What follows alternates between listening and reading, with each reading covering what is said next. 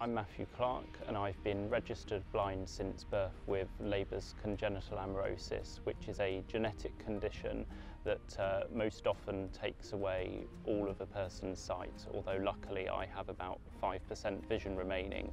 I use photography alongside my sight condition just as a hobby, something to go somewhere to do, to capture and create memories just as anyone with full sight might do.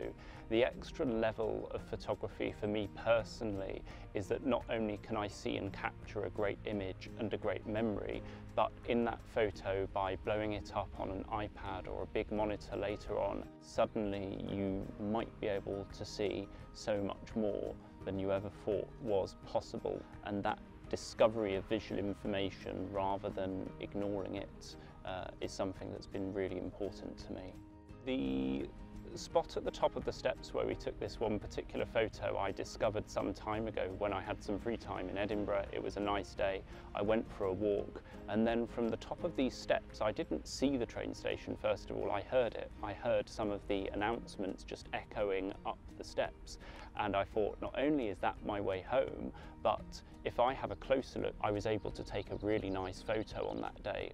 With my DSLR, something that I could not live without is live view.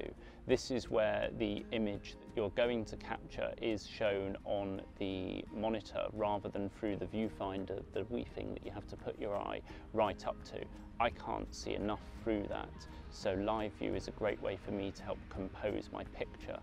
Up the top of Carlton Hill, which funnily enough I've never known how to get to until today, there's some really famous photographs of Edinburgh you can get from there, particularly involving some of the monuments up there. So obviously I want to try and recreate those, but I don't just want to recreate it.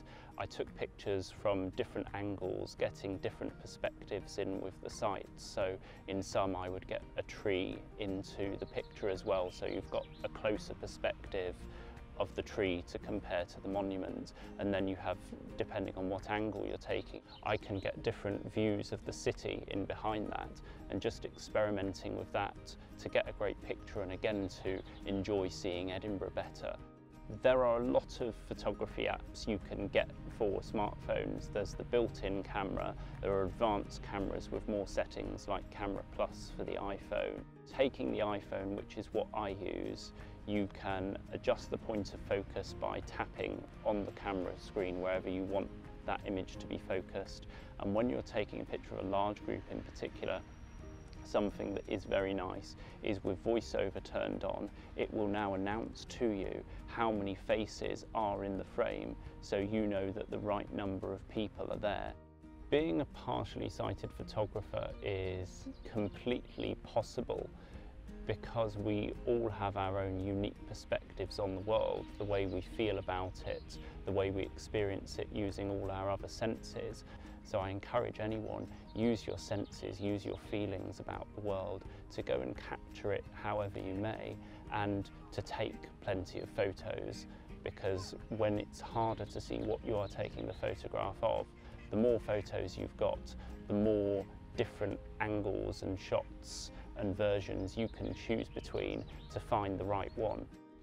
Photography has given me a new hobby, a way to think about and capture and enjoy the world a whole lot more, and to share that with people. My top tips for photography as a partially sighted person are to use all of your senses and the environment around you to help capture that shot.